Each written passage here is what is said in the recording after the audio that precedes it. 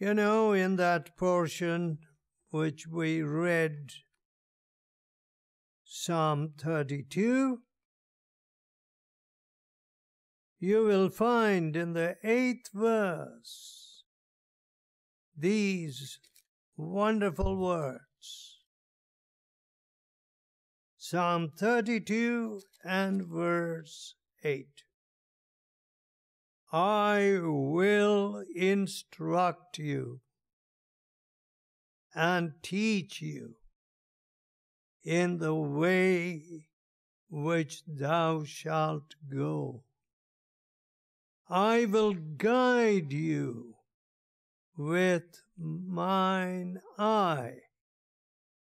So, the 9th verse says, so be you not as the horse or as the mule, which have no understanding, whose mouth must be held in with bit and bridle, lest they come near unto you. Many sorrows shall be to the wicked, but he that trusteth in the Lord, mercy shall compass him about. I will instruct you. You know, folks, the top man in education was called Director of Public Instruction. Now, that was the designation which the British gave to their top educators. They said the nation needs instruction. I will instruct you and teach you in the way which thou shalt go. I will guide you with mine eye. You know, friends, the old dollar note or bill had these words: there is in the Treasury of the United States silver equivalent of backing this dollar bill. The present bill says this is legal tender. That's all. So, the standards, the gold standard, has gone. The security that seems to come with gold has gone. In other words, America, which has no business to be a debtor to any other nation, has become the biggest debtor nation. Can you imagine? I never put myself in a position where I owed anything to any man. I thought it would be terrible to be counting up my pennies and saying, hey, when is the creditor going to appear at the door?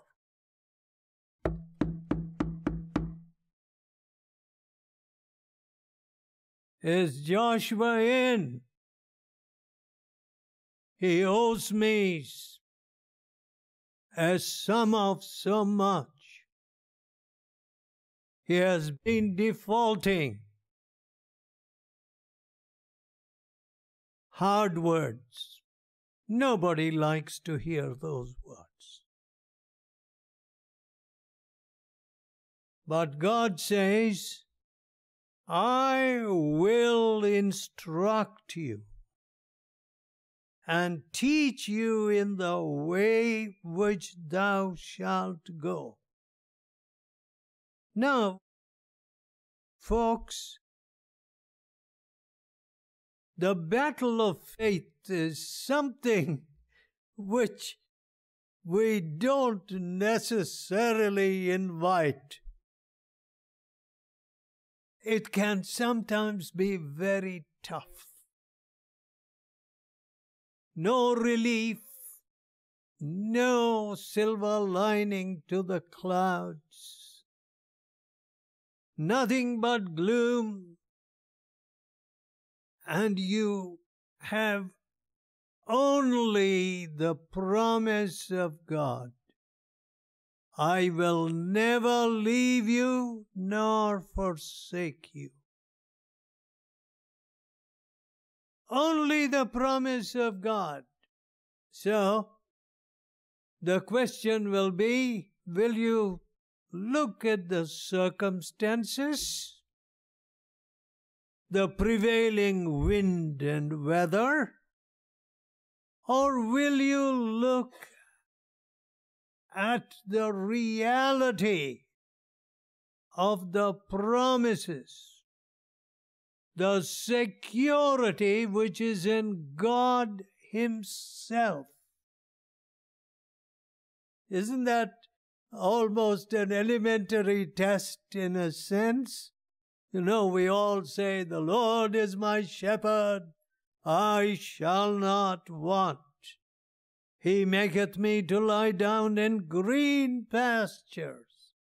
He leadeth me beside the still waters. He restoreth my soul. He leadeth me in the paths of righteousness for His name's sake. Yea, though I walk in the valley of the shadow of death, I shall fear no evil.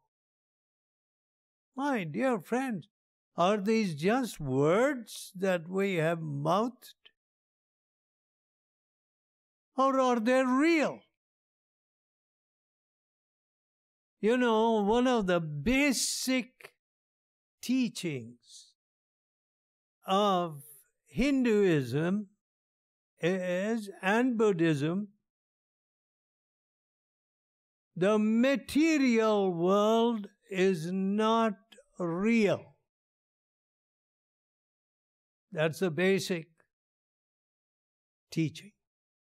The material world is not real.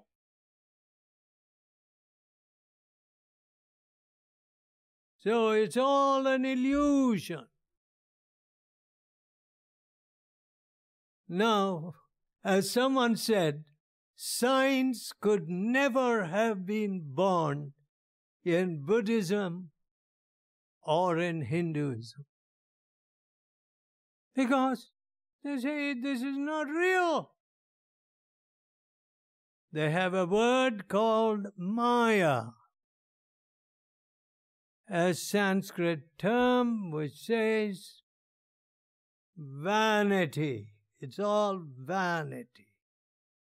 It's not real. So, friends, but when we come to the Christian gospel, the Lord Jesus Christ said, in this world you will have tribulation, but be of good cheer.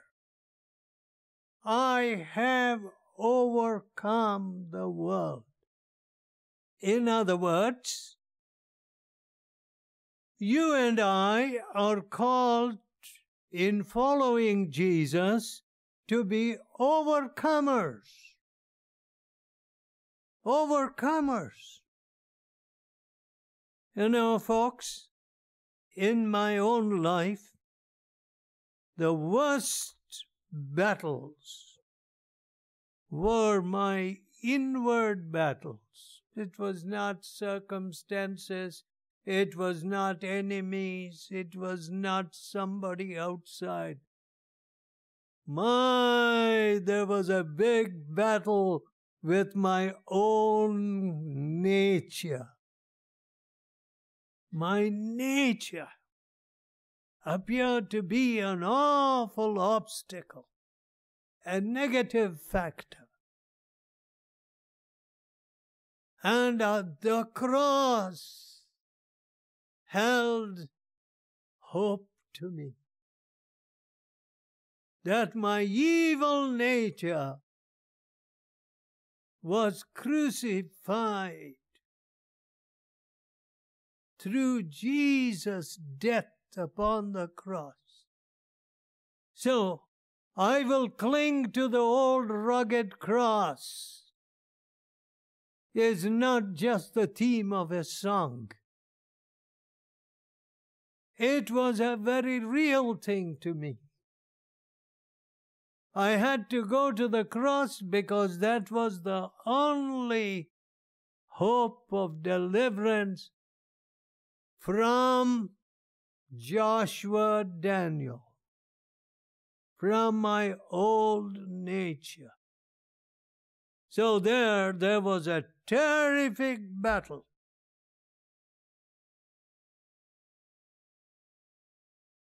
And the Bible tells us, if you turn to the first chapter of 1 Corinthians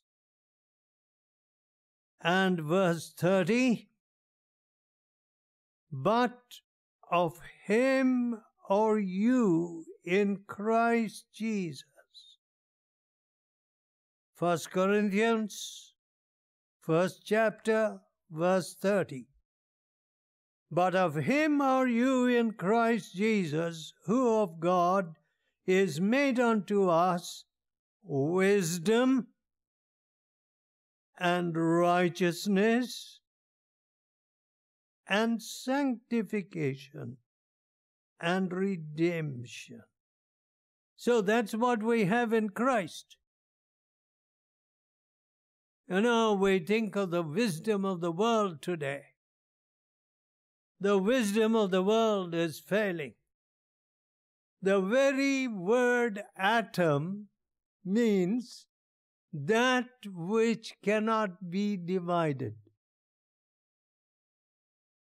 The very word atom, in its Greek origins, means it's indivisible.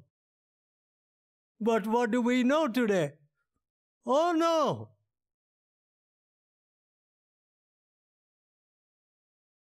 The atom is divisible. So its very name, atom, is contradicted. So, science changes.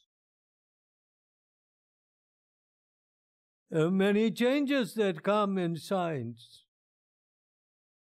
But God's word never changes. It's truth, you see. How can truth change?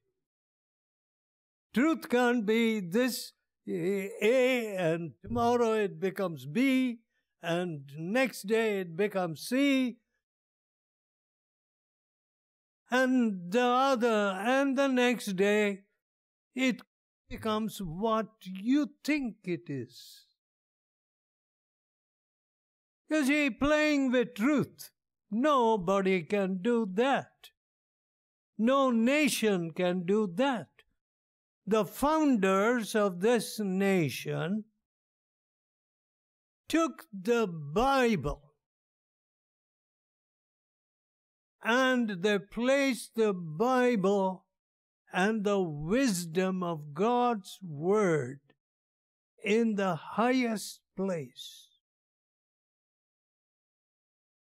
That, in fact, accounts for the greatness of this nation.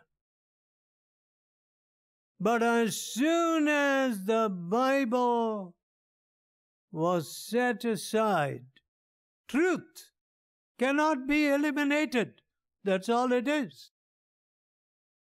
Truth cannot be altered by my whim or fancy.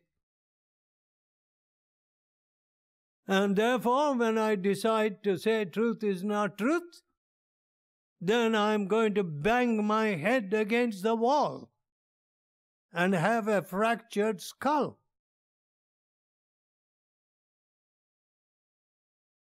And that's exactly what the nation is doing today. You know, somebody should have had the courage to say, even the inaugural speech of the president, which said America is a nation of, Christians, Buddhists, or whatever.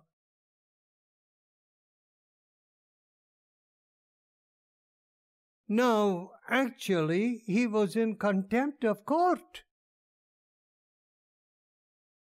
because the Supreme Court had already decreed, after careful investigation of all the documents, this is a Christian nation.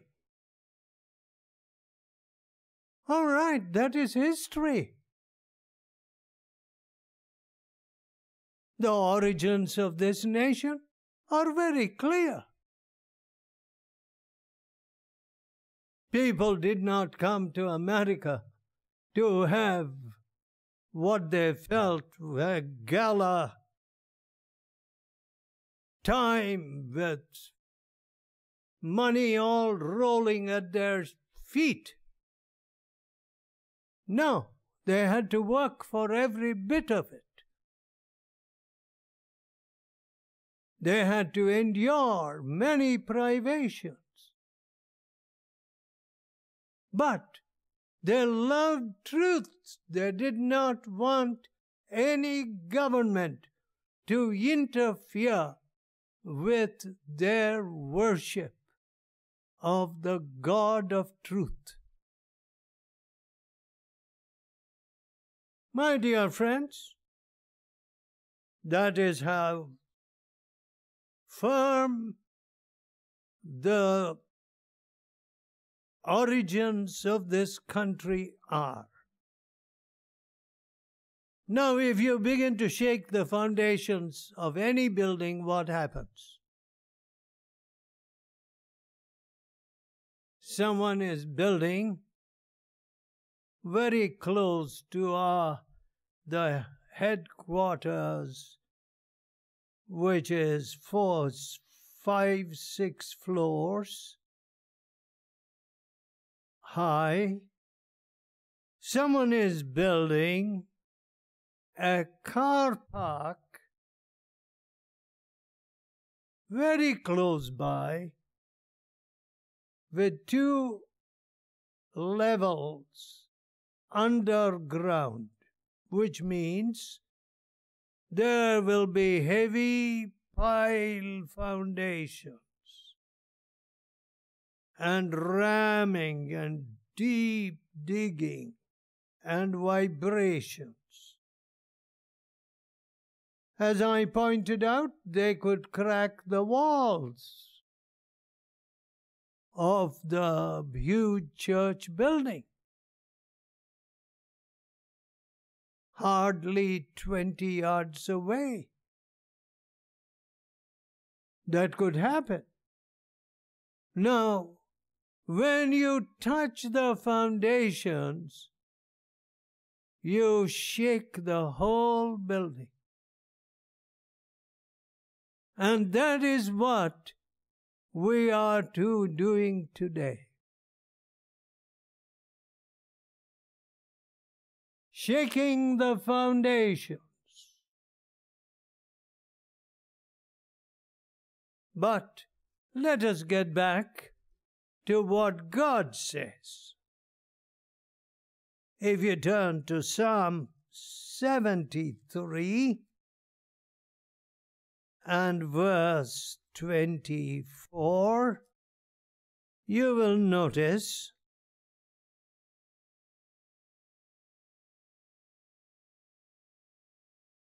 from the 23rd and 24th verses.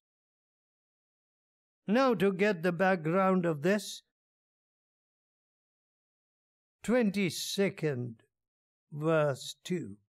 So foolish was I, Psalm 73, and verse 22. So foolish was I and ignorant, I was as a beast before you.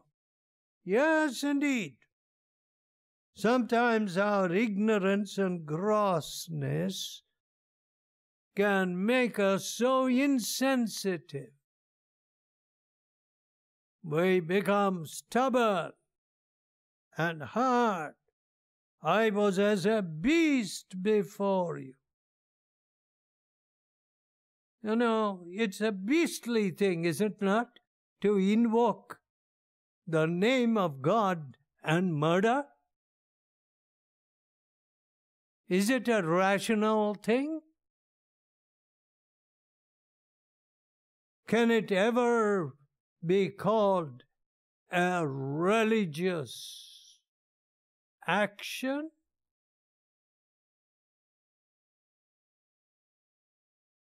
You know, friends, it is a sad day when man does not realize that without Jesus Christ you get beastly.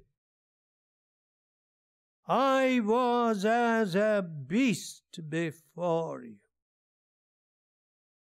Nevertheless, I am continually with you. Thou hast holden me by my right hand. Thou shalt guide me with your counsel, and afterward receive me to glory. You see, my dear friends, I find it hard to describe what I have seen through my life. What have I seen? I have seen the guiding hand of God, the unerring hand of God.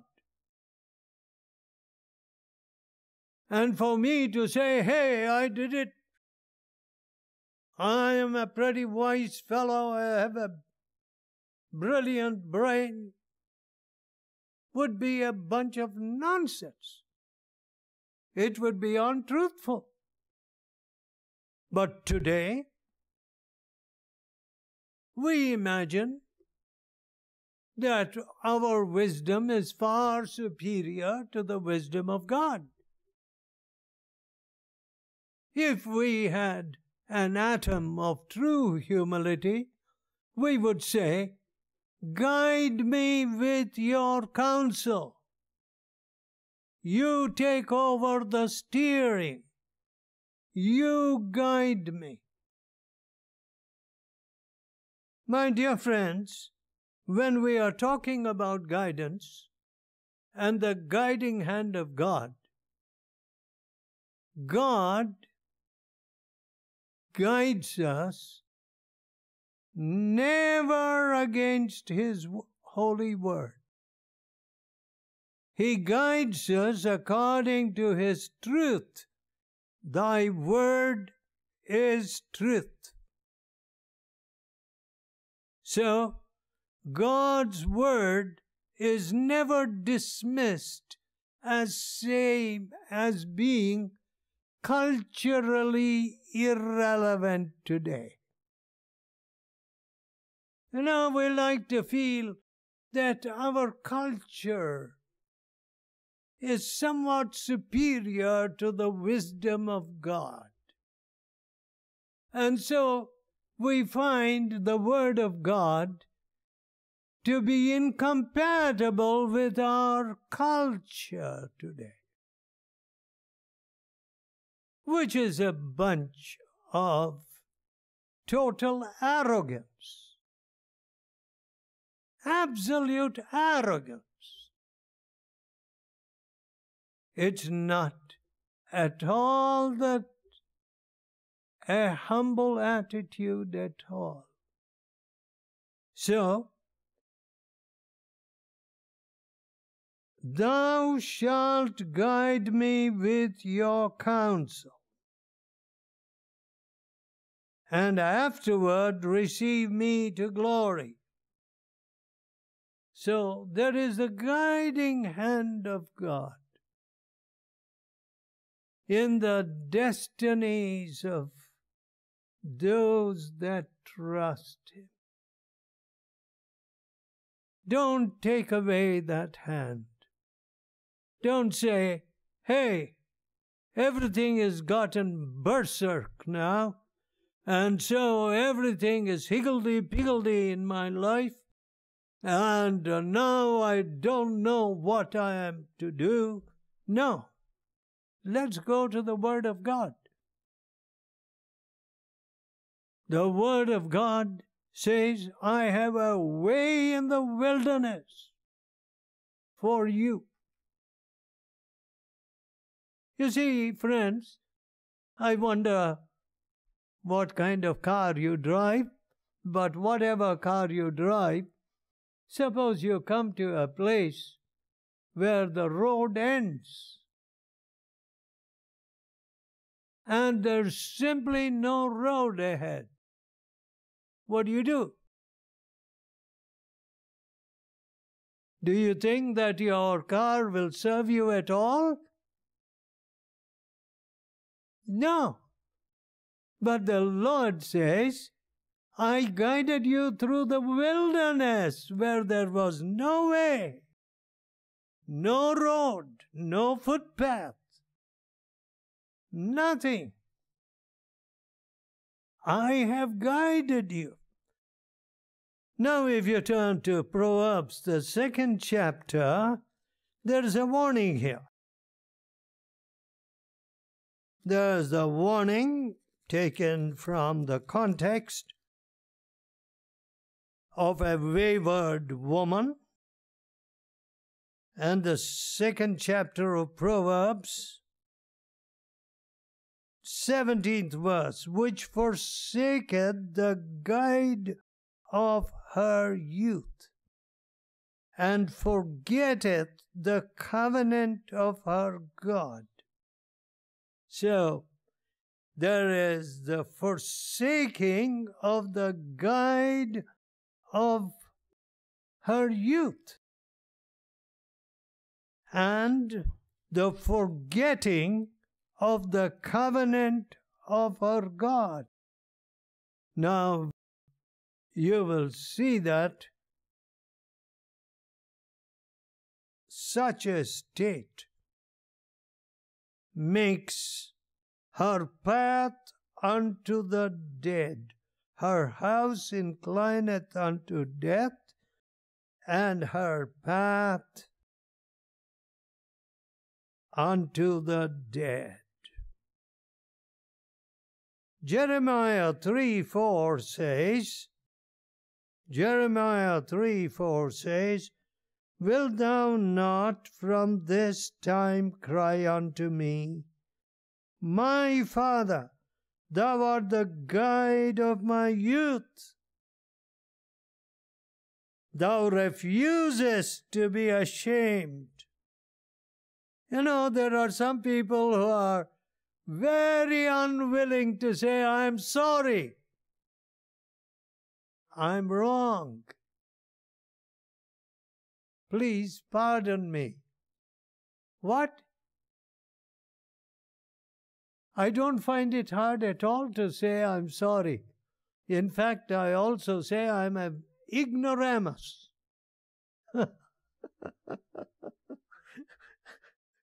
Indeed I am in many fields. I'm an ignoramus. So I can say, hey, please tell me I'm sorry. I'm wrong. You see, where is the difficulty to say, wilt thou not from this time cry unto me, My Father, thou art the guide of my youth? I am not going to forsake you. I need your guidance. I need you to lead me. You know, my dear friends, I was going to talk to a very big businessman in Delhi. And so that was an appointment. I was going through Delhi, still further north, towards Pakistan. And so as I walked into his stately office, I did not notice a step. I missed a step and went sprawling. Very dignified entry, I would say. However, I didn't get hurt. That was the great mercy of God. You see, when you go sprawling, can't you pick yourself up and say, hey, I missed a step. I was foolish. I was hasty. You think that requires a great deal of humility? Of course, when I went on my back and my feet flew up, I didn't look very dignified, of course. My dear people, can't we say, I missed a step, I'm sorry. I was wrong. Thou refusest to be ashamed. Now that is sad. You know, my dear friends, I believe in the highest office. If a man can say, I'm sorry,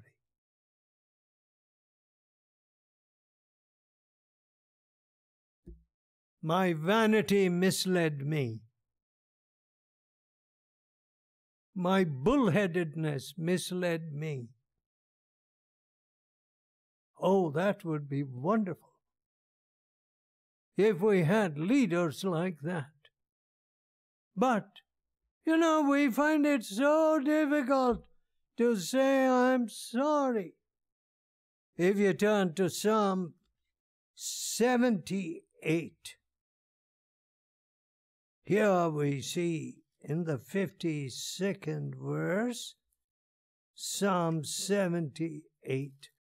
You know, as we study God's Word about His leading hand,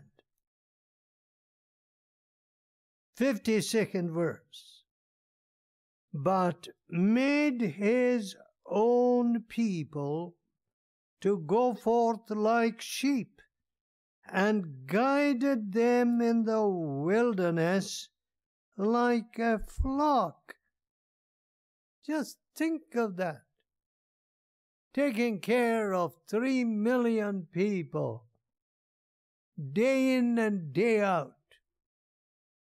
just as they were. You know, we are not able to take care of them in our cities with all the infrastructure. We say the sewage is getting mixed up with the drinking water. Or we say the roads are all pitted. Or we say something is out of order. You know, but the Lord led them and guided them in the wilderness like flock. And 72, verse 72. So He fed them according to the integrity of His heart, and guided them by the skillfulness of His hands.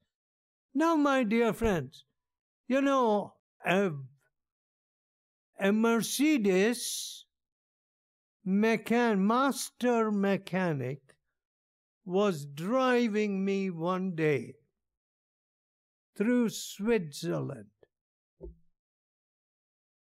and we were just about to go into Italy. And this man was going closer and closer to the edge of the road. Well, you know, knowing that he was a master mechanic of Mercedes-Benz, I dare not direct him about how to drive a Mercedes. He hit a bridge. On my side of the car, the whole side was ripped off and became just a clump of metal. The whole side. My door disappeared. I had just been leaning on my door, trying to snatch a little sleep. Just about that time, I think, I righted myself. Bang! An iron bridge tore the metal away, the whole front section.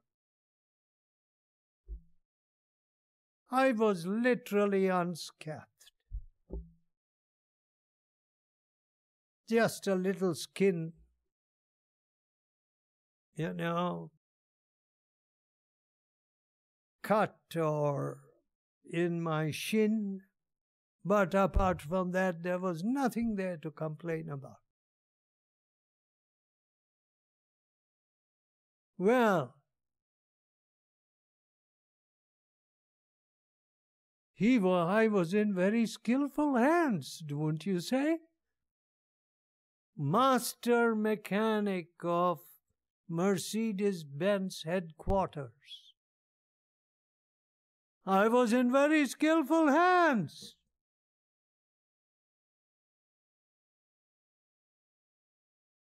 But the skillfulness of man's hands are never going to be better than the skillfulness of the nail-pierced hands. In whose hands are we? Which are the hands that are guiding us today? I will and guided them by the skillfulness of his hands. I will guide you into all truth, says God. Let us be willing. Let us not be as the mule without understanding. Let us pray. Loving Father, we thank you that we can trust those nail-scarred hands and the skillfulness of those wonderful hands, out of which no man can pluck us. So as we see the ebb and tide of history and of man's folly and disobedience, Lord, we cry to you.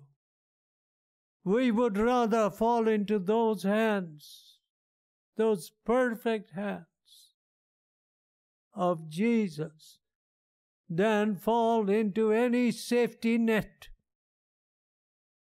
which the governments of men can contrive for us. We want to be led by those wonderful hands. And grant also that the nation might know that there are no better hands that can hold the steering than the hands of our wonderful Savior. So, Lord, we pray that Thou wilt guide us by Your hands and by Your counsel. And let us be patient while You are working and doing that perfect work. We ask in Jesus' holy name. Amen.